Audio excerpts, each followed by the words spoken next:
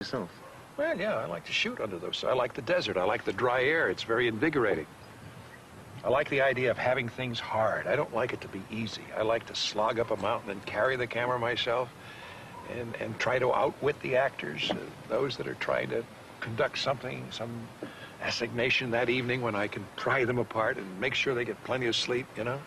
Not have problems the next day. All of that stuff charms me, and I'm a militarist at heart. I like that kind of stuff.